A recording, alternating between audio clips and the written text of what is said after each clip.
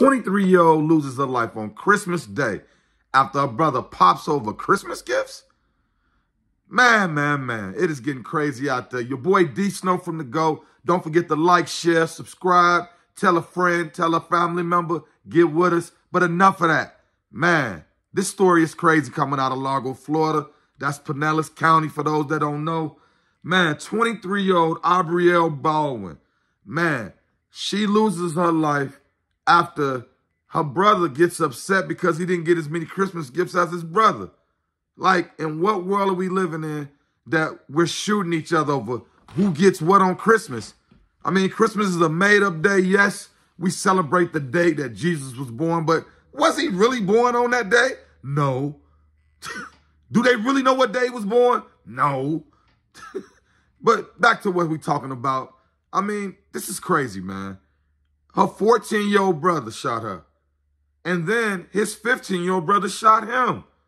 So now, 2 people have lost their lives now.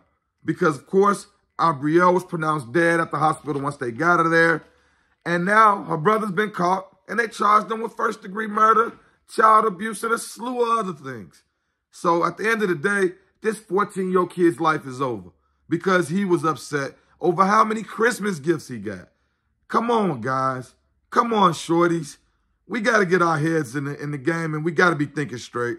Ain't no reason why you should want to harm your blood, your brother, your sister over a gift that was given to you. That's ridiculous, and I can't, but I mean, this is all messed up, y'all. I mean, 23-year-old Abrielle Baldwin leaves behind 2 kids, including an 11-month-old. Imagine them having to explain this to them one day about what happened to their mom, what happened to their uncle, how this happened to their family. I think it's ridiculous. It's sad, it's heartbreaking, and my heart goes out to the ones that lost their lives, and it's RIP to Abrielle Baldwin.